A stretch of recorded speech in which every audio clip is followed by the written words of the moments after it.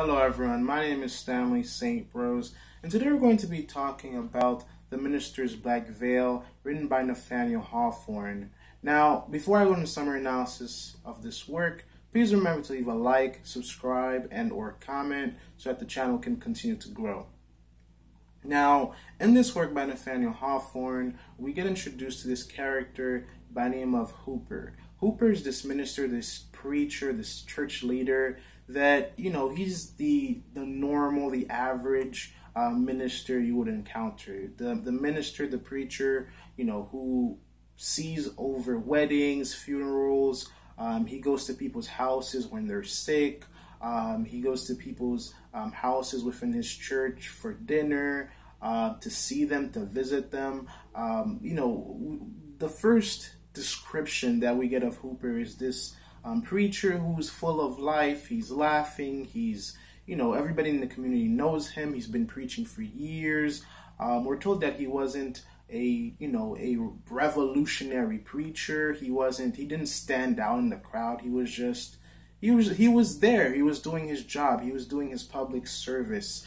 The story is set in Milford in Massachusetts within the 19th century. And the first description, again, the first description is just normal, but it doesn't stay that way. At the beginning of the short story, we're told by Nathaniel Hawthorne that there has been another preacher that wore a veil on his face, right? A veil covering his face because he killed someone. So, to kind of like pay for his own sin or to hide from his shame or, I guess another way for redemption, he puts a veil on his face. Well, Hooper, within the short story, he does the same thing.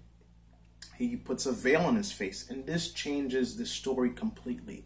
So basically, at first, as I already told you guys, he's normal, he's average, he's doing his job, nothing special about him, just your average preacher, average minister, right? And then one day, right, this Sunday morning where everybody is lining up to go to church, all the girls are dolled up, they have their gowns and dresses, and everyone's wearing their Sunday best. The men are wearing their suits, the kids are well dressed up and cleaned up. The young men are flirting with the young women, they're looking at the young women, people are thinking about marriage, about life, about success, the normal things that people usually think about on a daily basis, and everybody's in a way in a good mood because, this is Puritan times. And everybody's going to church, they're going to praise God and hear the good word. And everybody's happy, everybody's just on their way to church. But then Hooper comes, right? Hooper comes and he's not looking the way he should. He comes with a veil on his face, covering the top of his face all the way down to his nose, maybe like to the top of his lip. The veil, it's like two dark cloths, and they say that within the story, we know that he can blow on the veil, so his breath can reach the veil, and it just doesn't cover his mouth and his chin. If you saw the thumbnail for this video, you kind of see how I had the top of my face wrapped. I don't have a veil, I don't own one. But I had my face covered and just my mouth and my chin were just left open. So, that can help you get the idea of what Hooper was doing, but he had a veil, so it was kind of hanging down, not tied on his head. So Hooper is just creeping everyone out. Everything just changes. It's like when you're out on a sunny day and then, it gets closer to night and everything just turns dark, right? Hooper was this happy, character in the community that everyone loved, and now he shows up a Sunday morning with his face, covered. And everybody's just asking questions. Everybody's saying, why is this happening? Everybody's saying, why is our minister, why is his face covering? Is he hiding something? Did he kill someone? Did he commit some type of crime? The mood changes. Women leave the church because they can't take it. They're like, this is too much. He walks into the church. He says hello to everyone the same way he's done for years. There have been people, there are people in the church that have known him his entire life. They don't know what's going on. Everybody's asking questions. Some people are literally almost saying the devil has come into the church. it's just not a pretty scene. This is a small church in Milford, Massachusetts. It's it's the 19th century. These are Puritans, right? They're all about acting the way you should to go to heaven. The Puritans are all about you have to do good because you don't want to go to hell. You don't want to face damnation. Again, Massachusetts, this is where the witch trials happen. The Puritans did not play. If you didn't follow the rules as a Christian, if you didn't dress properly, if you didn't act properly, if you didn't read your Bible and pray properly, you were on the chopping block. So this minister, this person that the whole community trusted, he just shows up. Everybody trusts this man, and he just shows up with half of his face gone or covered, which is menacing. Now, if you think about human interactions, our face say a lot of things. We communicate with our face. Our mood is, our face depicts what we feel in our mood. So if I smile and I have half my face covered, although a smile is supposed to be a gentle, a welcoming thing, but if half my face is covered, it might seem like something else. It might seem dark, and to these people, no matter how Hooper acts, no matter what he does, it seems unnerving. It's creepy. It's not something everybody's used to. So if he laughs, if he smiles, whatever he does with his face under the veil, it just comes off as ominous and unwelcoming. So if he goes into the church, everybody takes their seats. Some women leave, but he delivers the sermon, and some people, the sermon just shoots arrows to their souls, right? And he's not known to be a great preacher, but this sermon that he delivers, as soon as he puts the veil on, it just touches everyone, and everybody is just wondering what's going on. So, the church ends. He doesn't get invited to dinner like he usually, gets invited to dinner. Everybody in the town, everybody in the church just goes everywhere and just starts spreading rumors and gossip and saying that, maybe Hooper committed a sin. Maybe he killed someone. Maybe he did something bad. Maybe he did something so hideous, so atrocious that, we have to figure it out. We have to make him take off the veil. What happened? What happened? And, everything just turns upside down. So what happens is, in the town, they send different parties to his home and to him to figure out what's going on. Can he take it off? Because, everybody's uncomfortable. He goes to a wedding and the bride just turns pale. He goes to a funeral and some women says, the dead body moved when Hooper approaches the dead body, and for for a small while, it seems as if the dead body saw Hooper's face, and somebody said, oh, the body moved because there's something hideous or something devilish behind the veil. So rumors are flying all about. Everybody's saying this and this. People are making rumors. People are saying they saw him do this and that. So it just gets dark. And Hooper, he doesn't reveal to us why he's wearing the veil. I'll talk more about that in the analysis, but this is just happening. So they try to make him take it off. Other ministers, other preachers from other towns come to talk to him, try to ask him, why is he doing this? Why is he not taking it off? And he defends himself, and he never takes it off. His engagement, he was supposed to get married to this girl by the name of Elizabeth that was supposed to be his bride, but the engagement breaks off. They break it off because he won't even reveal his face to Elizabeth, and she doesn't want to live with a man that has half of his face covered, and also she's afraid of the veil. Everyone's afraid of the veil because it's kind of like, in of a way, reminding them of their secret sins, right? This whole short story has this thing going about secret sins, the things that we hide from God, the things that we hide from our loved ones, the sins that we hide from each other, the sins that we hide from the public. And he kind of says this is all in vain because God is the judge of sins. God is the judge of all the things that we do wrong, and we can't hide anything from him. So he's kind of saying, like, I'm in of a way showing what you are, what everybody in this church is and everybody around me is, because we're all hiding behind veils, and we're all hiding behind our sins, or we're trying to like dig a hole and put our sins in it and try to forget about it and make sure that no one ever finds out about it. You know, the things that you do alone, the things that you do when nobody's watching. You know, he's kind of talking to that, the secret sins of your heart, right? So whenever, you know, Hooper is coming to a store or wherever he goes within this town, to me, while I was reading this, it's almost like he's the Grim Reaper, right? Because you have this minister coming, and you know, ministers are always dressed in proper clothing, and half of his face is covering. So ministers, they're not going to have you know, they're going to have their bodies well covered, right? They're not going to you know, wear loose clothing. So you know, their body is going to be covered. And so his body is covered, and his face is literally, it's just his mouth that you can see in his chin. So imagine you're coming across him at night or in a road by yourself. It can be scary. It can be, again, unnerving. So everyone, he becomes isolated. He becomes by himself. I mean, he still does his duties around the town.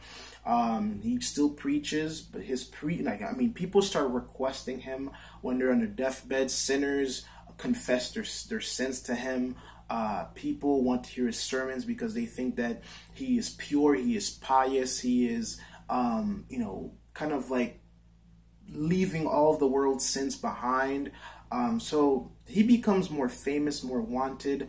He leaves the idea of, you know, the idea of him being an average preacher, an average minister, kind of like just that's eradicated, and he becomes this well-known, this Father Hooper that is, you know, away, that it has taken himself away from all of the sin. Some people even say that, you know, people who get converted, they say that when they were in sin, they were behind the veil with Hooper, but once they came to Jesus Christ, or you know, they converted to Christianity, now they're not behind the veil anymore. So he becomes this symbol, this character that people judge themselves by within the community. He lives his entire life like that. I mean, he lives by himself. He never gets married, never has children. Some people are envious of him, and some people are afraid of him because he becomes this character of, we don't know what's really going on here. We don't know if he's a great sinner or if he's the most pious man, the most religious man, the most pure man on earth. He ends up dying, and he wouldn't even let people take off his veil. He wouldn't let the other ministers take off his veil. And he goes to the grave saying, "You all hated me. You all stayed away from me because of a piece of cloth, because of a dark piece of cloth. Why did you guys, you know, treat me like this when you all have cloths, you all have dark cloths on your face because you're hiding your sins from your lovers, from God, from you know, the public world, when you know you're hiding it in your closet, you're hiding it, you're burying it when you're all sinners in secret." And he says that's all in vain because, again, God can see all of that. So he's buried, the cloth never comes off, and the last line pretty much kind of said, the last line of the short story kind of says that the veil is probably still on the dust of his face in his grave, and grass has grown in his grave. And the story ends like that. Elizabeth never stops loving him. She never married him, but she never stopped loving him. So he died isolated and alone, but he stayed true to his morals and to his, you know, his beliefs. In terms of analysis, in terms of a deep meaning to this short story, first thing I'll say about this character, about Hooper, is that there could be some pride in here, because when you build yourself up to be so pure, so righteous, so holy, you're going to feel a sense of pride. And sometimes when he smiles, it's kind of like he's coming off prideful, right? If you know the story, certain stories in the Bible, or the story of Job, you know that when you feel like you're holy, when you feel like you're doing everything right, you start to think that you're above everyone, and you're more righteous than you are, and you start to think that you're going to heaven right away. So if you read closely, you can say that there's some pride in his character, that he's so holy and that he's kind of like separating himself from the world, because, you know, there's a veil between him and the world. He can't even see other people clearly. He can't see the world clearly because he keeps the veil on at all times. I mean, he won't even look at himself in the mirror. So there's a lot to his pride and to his character there. The other thing that's really significant about this character is that it's really interesting how important this piece of cloth is. Imagine this piece of cloth that covers pretty much, I would say, 75% of his face, pretty much turned this whole community against him. I mean, a cloth shouldn't be that important, but the people couldn't see past it. The people just rumors and theories and ideas and conspiracies and all these types of things, they dwelled on that rather than trying to see what he was trying to, the statement he was trying to place in front of them with the veil, because he was trying to show everybody and tell everybody that you're all sinners, you're all hiding sins, you're all pretty much fake, right? So he was trying to send a message to them, and they never got that, because even the ministers themselves, they were all just trying to figure out what's behind the veil. They were focusing on him and his sins and what he's done wrong, and the reason why he was wearing the veil in the first place, rather than focusing on themselves. So this town, and for me, another thing is that this town represents just the reality.